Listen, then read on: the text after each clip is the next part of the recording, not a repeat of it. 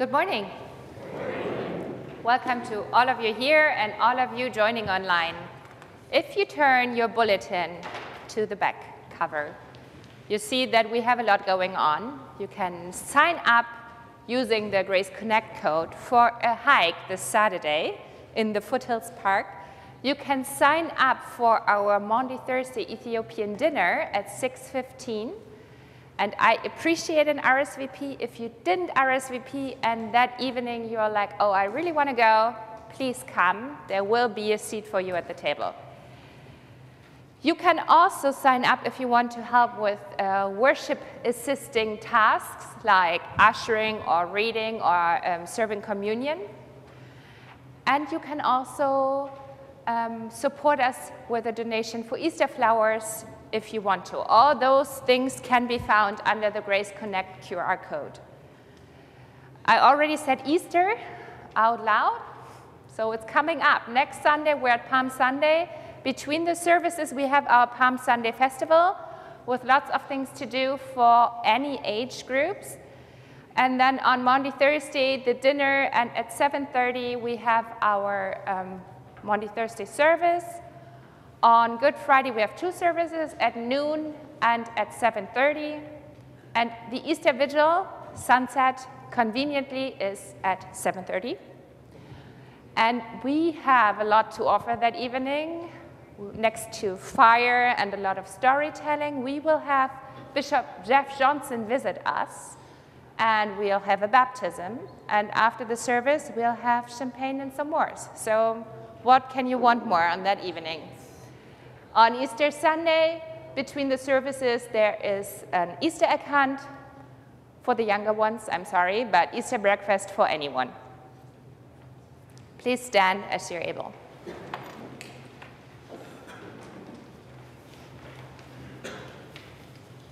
Blessed be God, Father, Son, and Holy Spirit, who brings us safely through the sea, who gives us water from the rock, who leads us into the land of milk and honey.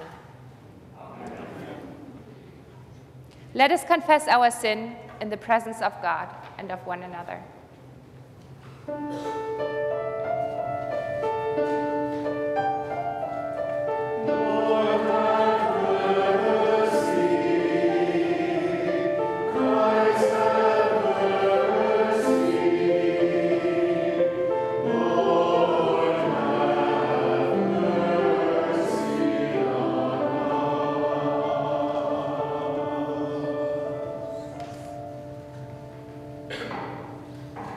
For self-centered living and for failing to walk with humility and gentleness. Lord, have mercy on us. For longing to have what is not ours, and for hearts that are not at rest with ourselves.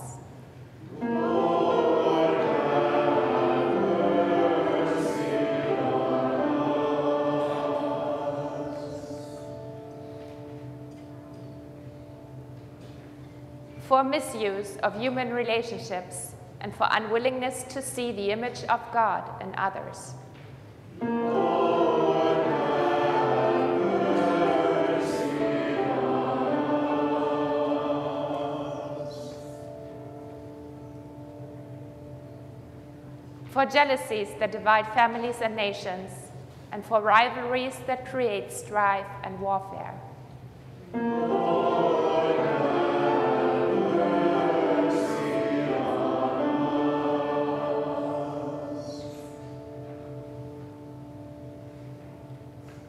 For reluctance in sharing the gifts of God, and for carelessness with the fruits of creation.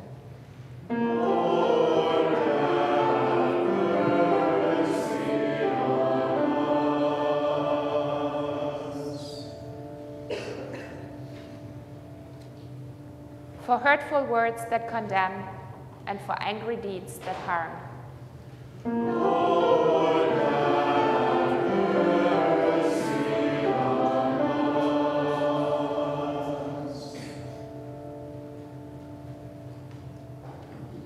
for idleness in witnessing to Jesus Christ, and for squandering the gifts of love and grace.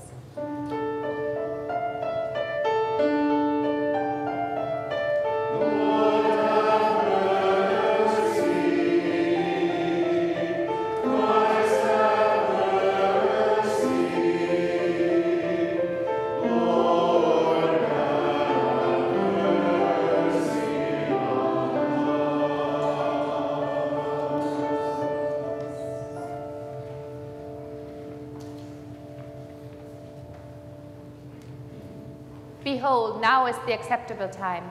Now is the day of salvation.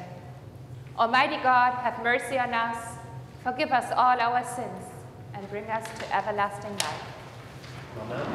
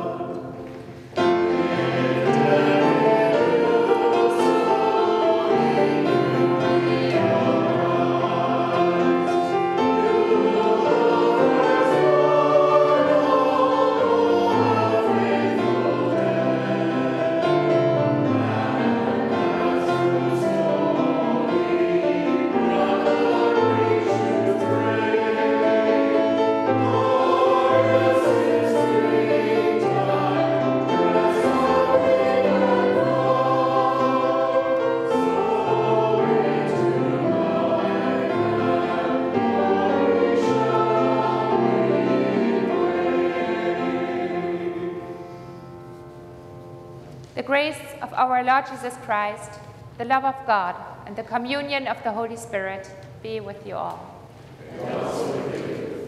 Let us pray. O God, with steadfast love, you draw us to yourself, and in mercy you receive our prayers. Strengthen us to bring forth the fruits of the Spirit, that through life and death we may live in your Son, Jesus Christ, our Savior and Lord, who lives and reigns with you and the Holy Spirit, one God, now and forever. Amen. You may be seated.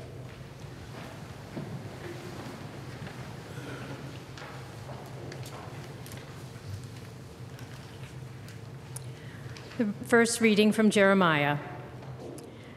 The days are surely coming, says the Lord, when I will make a new covenant with the house of Israel and the house of Judah. It will not be like the covenant that I made with their ancestors when I took them by the hand to bring them out of the land of Egypt, a covenant that they broke, though I was their husband, says the Lord. But this is the covenant I will make with the house of Israel after those days, says the Lord. I will put my law within them, and I will write it on their hearts, and I will be their God, and they shall be my people. No longer shall they teach one another or say to each other, know the Lord, for they shall all know me, from the least of them to the greatest, said the Lord. For I will forgive their iniquity and remember their sin no more. Word of God, word of life.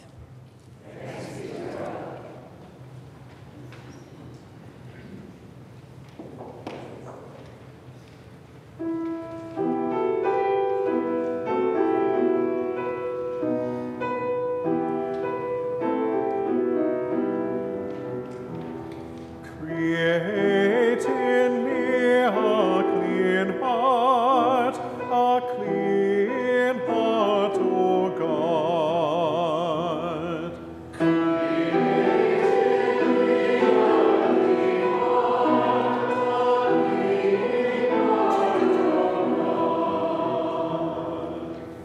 Have mercy on me, O God, according to your steadfast love. In your great compassion, blot out my offenses. Wash me through and through from my wickedness, and cleanse me from my sin.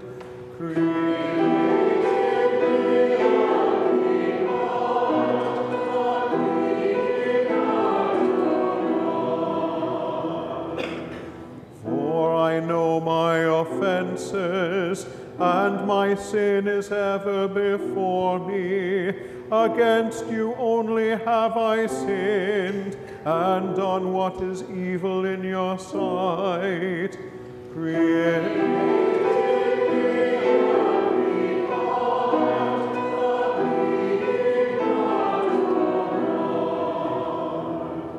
So you are justified when you speak, and right in your judgment. Indeed, I was born steeped in wickedness, a sinner from my mother's womb.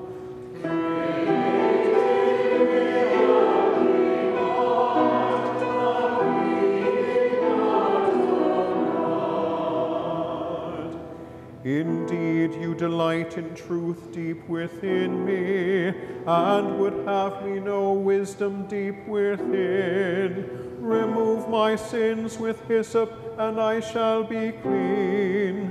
Wash me, and I shall be purer than snow.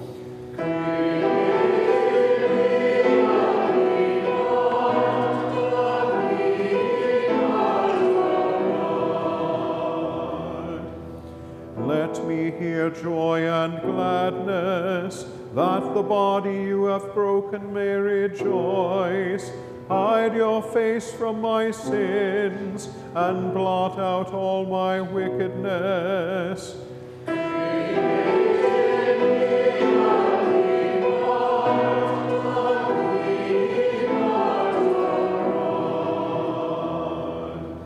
Cast me not away from your presence, and take not your Holy Spirit from me. Restore to me the joy of your salvation, and sustain me with your bountiful Spirit.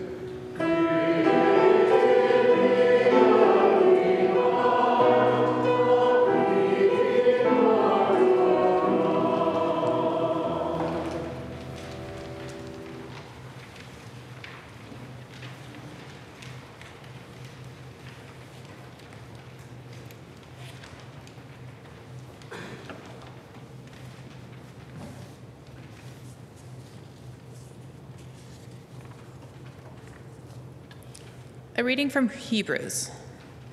Christ did not glorify himself in becoming a high priest, but was appointed by the one who said to him, "You are my son. Today I have begotten you." And he says also in another place, "You are a priest forever, according to the order of Melchizedek." In the days of his flesh, Jesus offered up prayers and supplications with loud cries and tears to the one who was able to save him from death. And he was heard because of his reverent submission. Although he was a son, he learned obedience through what he suffered. And having been made perfect, he became the source of eternal salvation for all who obey him. Having been designated by God a high priest, according to the order of Melchizedek. Word of God, word of life. Thanks be to God. Please stand as you are able for the reading of the gospel.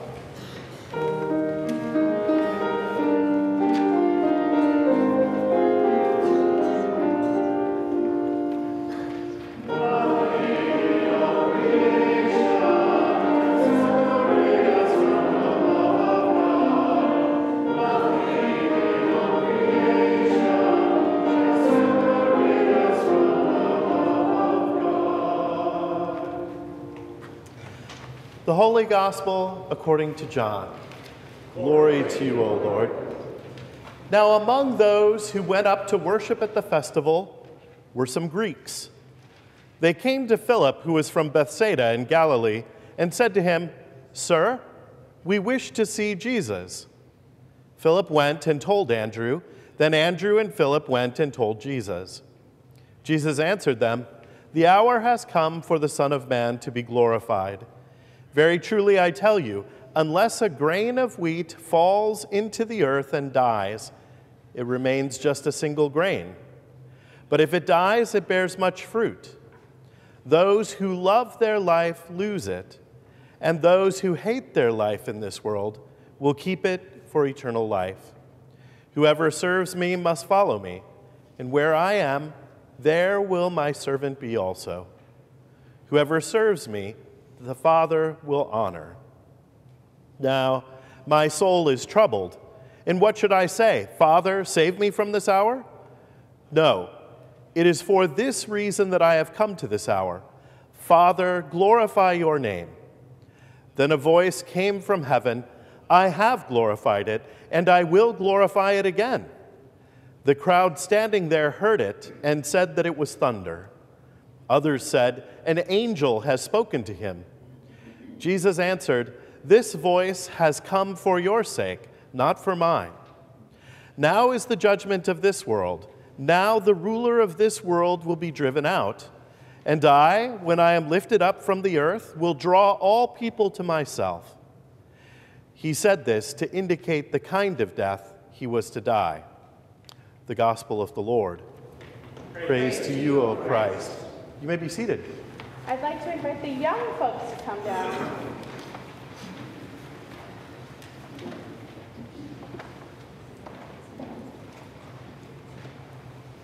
Awesome. Okay, got some good pictures for you today. Let's see if you know what these are.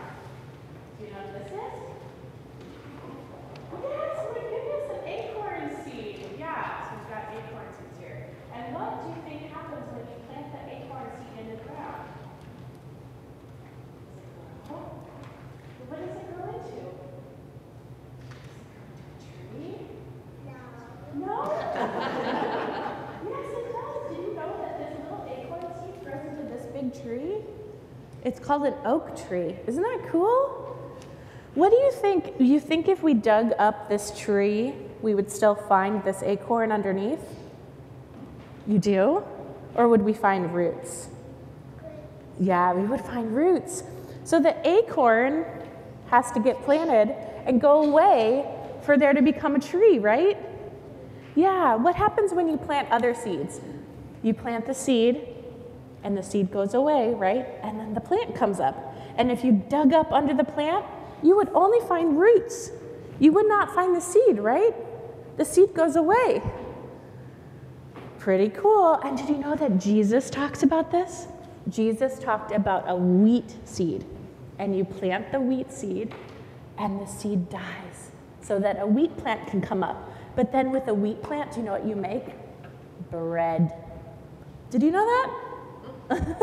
Yeah, you make bread and all kinds of other things with that. So that seed has to die so that it becomes something else, like a big tree or like a wheat plant. And Jesus told this story because Jesus was really smart. And Jesus knew that Jesus was going to die, but that Jesus would come back and be something even better. Someone that is with us all the time, right? And Jesus knew that when he died, he would come back again, just like those little seeds that die so that they become something else. Is that good news, do you think? Yeah, I think it's good news. Let's say a prayer.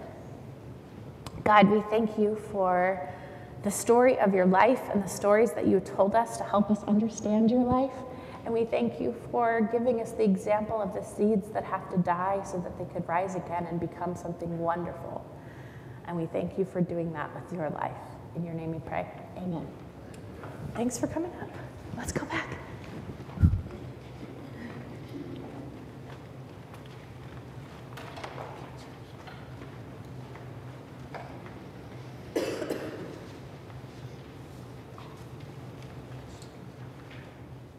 The last couple of days, we've had a little bit of a trip down memory lane in some fashion for Marielle and I. On Friday, we went down to Thousand Oaks to Ascension Lutheran Church, which is one of our bigger congregations in California, to celebrate the ordination of a dear longtime friend of ours, a classmate of ours, a roommate from our Cal Lutheran years who we worked at camp with and have kept in close touch over the years.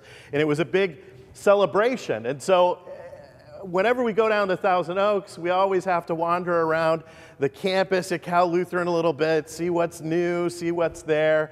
The chapel is never locked, so we wandered in there. We were one of the first weddings in the chapel at Cal Lutheran when it was constructed, and super fun to see the artwork up front, the cross, the figure on the wall, the altar was done by Ernst Schwitter, an artist on faculty at Pacific Lutheran University, and if that name rings a bell to you, he did a lot of churches, and so it's kind of fun to see these connections as we go places. But it reminds me, particularly in the ordination as well, something that I've experienced. These are steps in a journey. And in the gospel text for today, we hear a story that I'll kind of use what I would argue is a right word, but maybe doesn't feel like the right word at first. And that word is adventure. Sometimes adventures are fabulous and fun and exciting, and sometimes adventures are not that, right? They can be difficult and dark and painful. And many times in our lives, we see different chapters and different adventures that have different components to them. Sometimes we can plan for adventures. Other times, there's not a lot of planning. The adventure is thrust upon us. When we got married, that was a new adventure, and we moved to Ohio, had White Castle once, and then moved on to next steps in the process. We're drafted in the assignment process to a really cold but awesome part of the United States to begin serving. But one of the things that was part of that adventure was the arrival of our first child, Eli. And you know, these kind of adventures, there's a certain amount of things that you can read, which, to be fair, Marielle did a lot more reading on this subject than I did. But what to expect when you're expecting. There are all kinds of things to read through this. We were very excited about this whole new chapter, new state, new church, new job, new child, all of this happening. And Marielle was reading an article in preparation for the birth of Eli that was entitled, How to Find Dr. Right. And it was an article about how to find a pediatrician. So once your child is born, how to sort through the priorities of what's important in finding this doctor. Well, now, Eli showed up at the expected time on some level, but had an opportunity to fly down to Minneapolis ahead of us as he was wrestling with his congenital heart defects at the time. And it was all of a sudden an adventure that we thought would go one way, had suddenly taken a very hard, sharp turn right out of the gate. And we ended up heading down to Minneapolis to meet our child who was already there ahead of us, which felt strange. The book seemed to suggest the child goes with you, but nonetheless, there he was. We were sitting in a room waiting to meet his cardiologist, and he walked in and said, "Hi, I'm Dr. Greg Wright." I said, "Of course you are." Of course you are. A man who told us later, as we were getting ready to move back to California, that he had in his whole practice 4 birthdays memorized from his patients, and Eli's was one of those, which gives you a sense of the frequent flyers we were at Minneapolis Children's Hospital.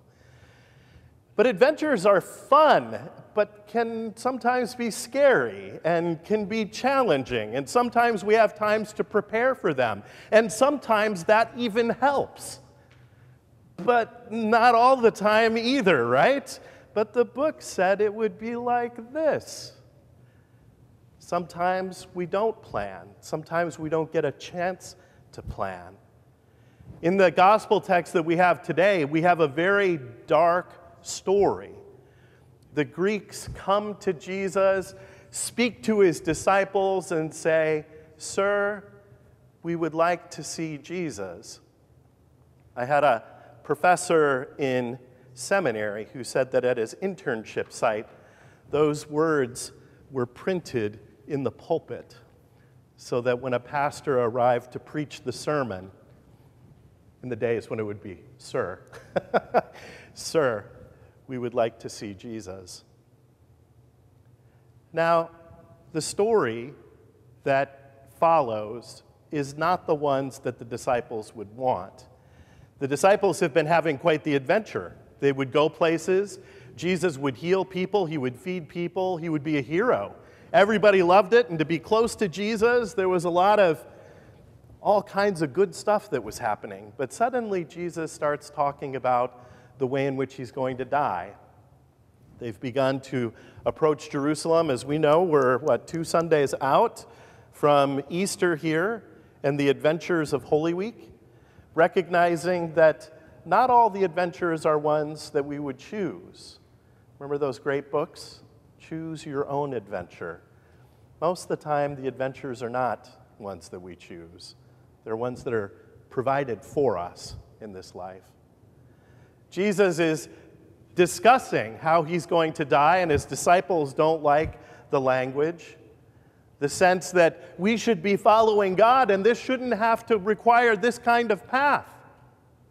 If we do the right things, we skip the hard adventures, right?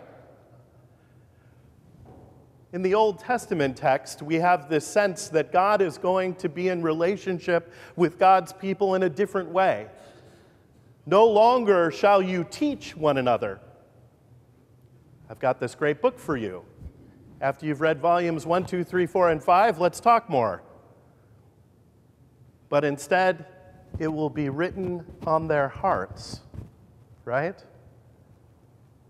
There is a profound sense that as we gather as people of faith in this community together, it is a journey in this life with adventures along the way, importantly, that is not done alone. When we gather and hear the words of the gospel, we recognize that we hear the story of Christ. We hear the adventures of Jesus, the ones that are fun and the ones that are not fun, the ones that are dark and hard, the adventures that go through death to life, all of the adventures.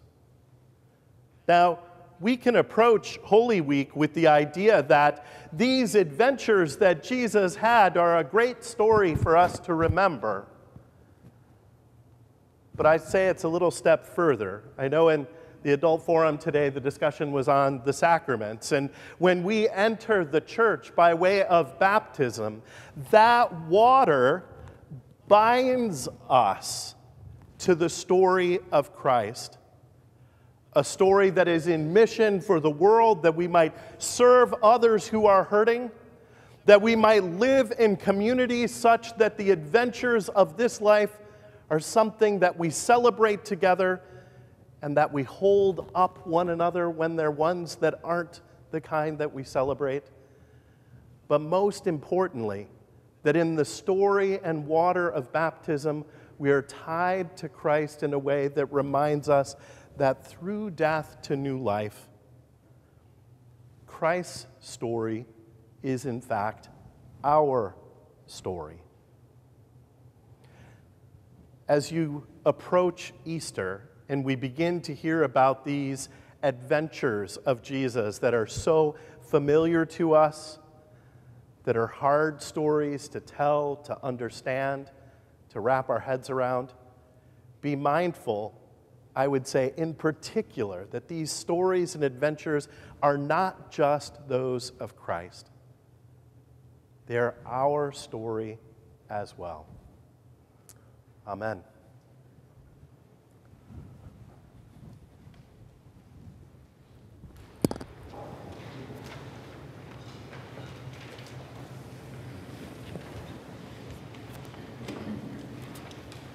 Please stand as you're able.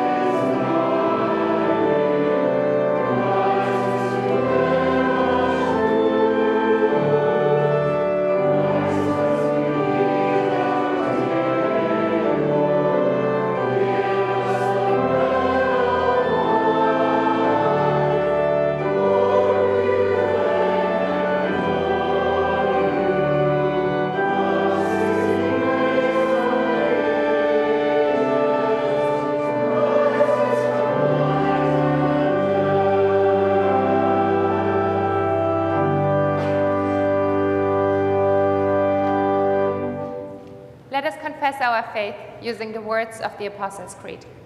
I believe in God, the Father Almighty, creator of heaven and earth. I believe in Jesus Christ, God's only Son, our Lord, who was conceived by the Holy Spirit, born of the Virgin Mary, suffered under Pontius Pilate, was crucified, died, and was buried. He descended to the dead. On the third day he rose again. He ascended into heaven. He is seated at the right hand of the Father, and he will come to judge the living and the dead. I believe in the Holy Spirit, the Holy Catholic Church, the communion of saints, the forgiveness of sins, the resurrection of the body, and the life everlasting. Amen.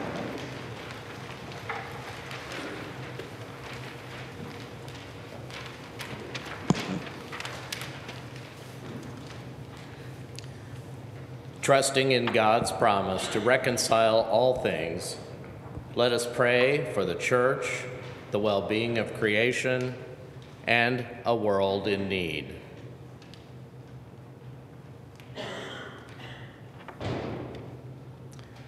For writers, musicians, and artists whose creative gifts adorn our worship.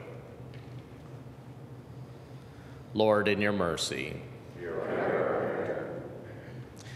For the earth, with its extravagant beauty, we give you thanks.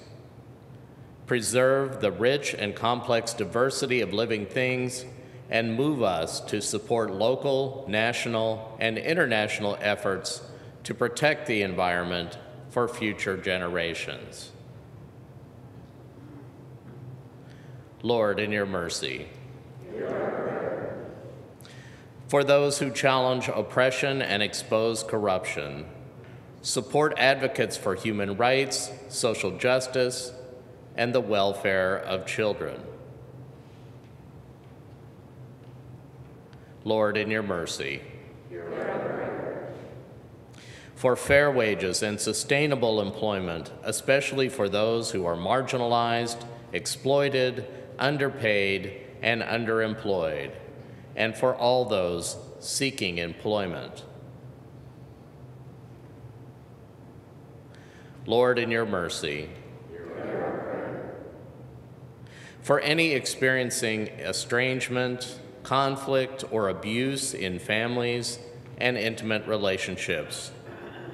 For those who are ill or hurting in any way, and for all those we name in our hearts or out loud now.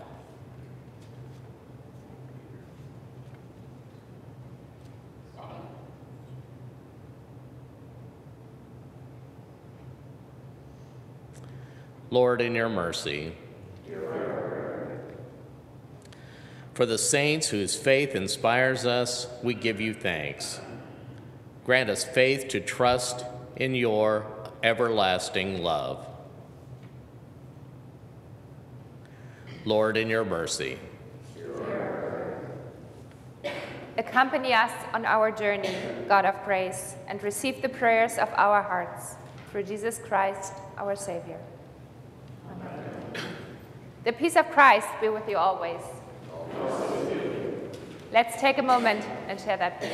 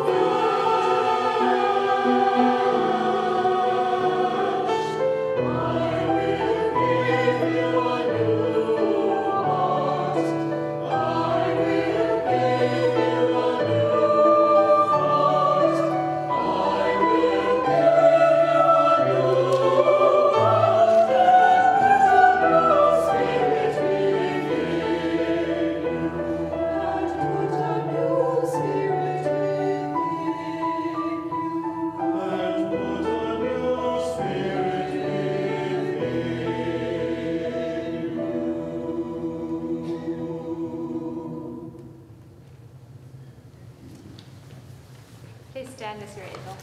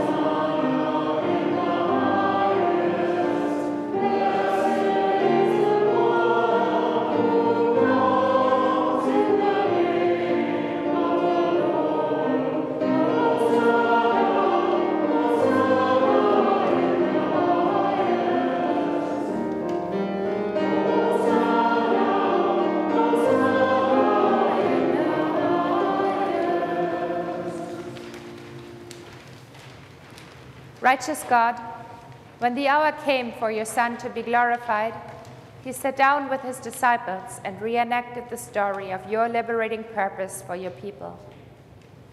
We gather as your disciples to reenact your liberating purpose in the death and resurrection of your Son.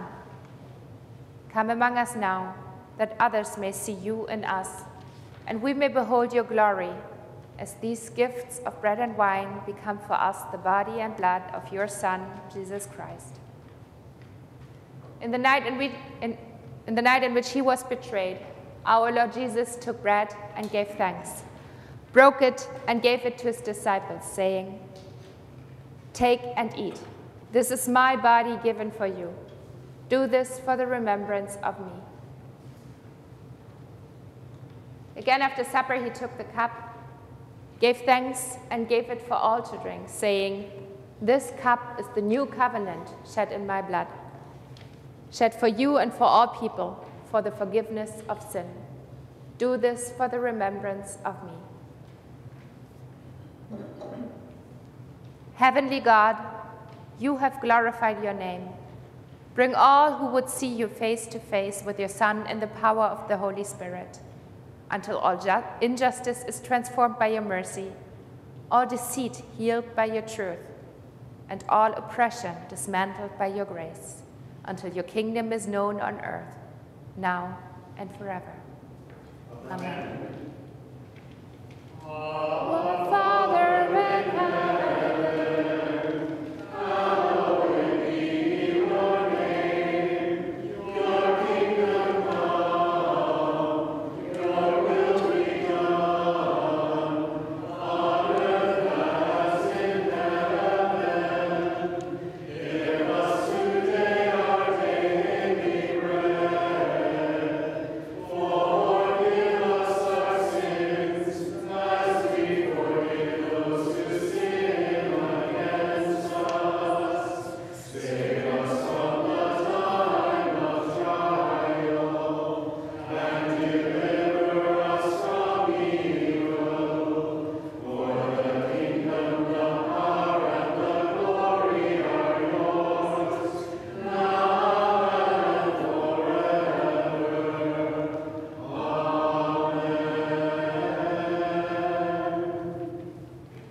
may be seated as we sing, and I invite the communion assistants to come forward. You don't have to bring a glass from the tray. Just come up.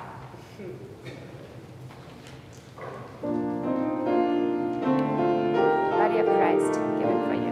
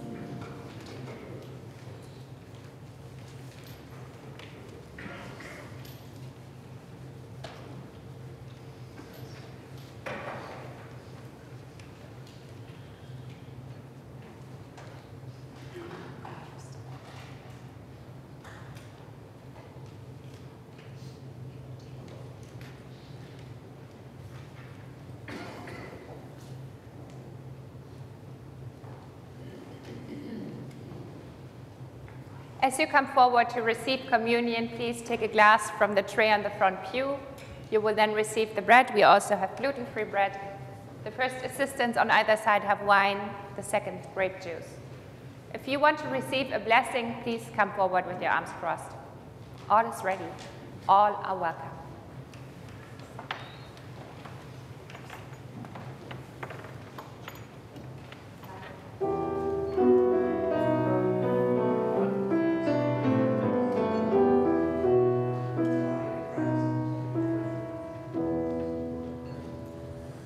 Wilt thou forgive the sin where I begun,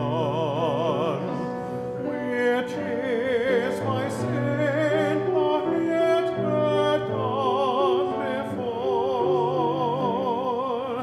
Wilt thou forgive those sins through which I run, and do run still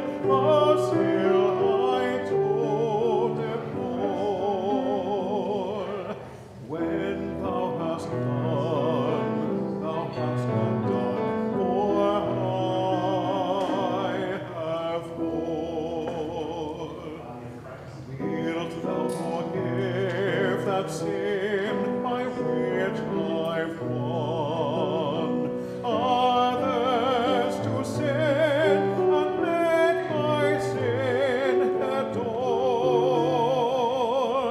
Wilt thou forgive that sin which I did shun, a year or two, but follow in a storm?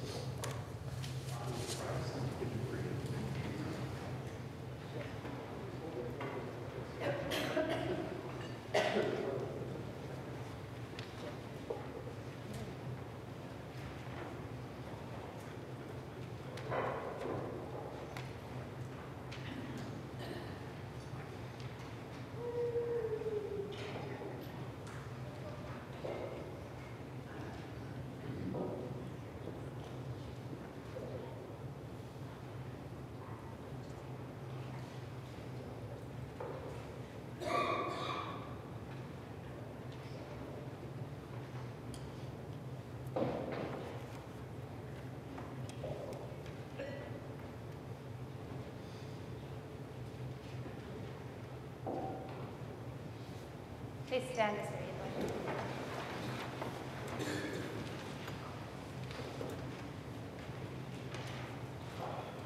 Let us pray. Compassionate God, you have fed us with the bread of heaven. Sustain us in our Lenten pilgrimage.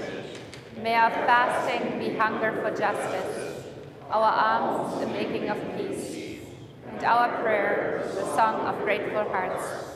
Through Jesus Christ, our Savior and Lord. Amen. The Lord bless you and keep you. The Lord's face shine upon you with grace and mercy. The Lord look upon you with favor and give you peace.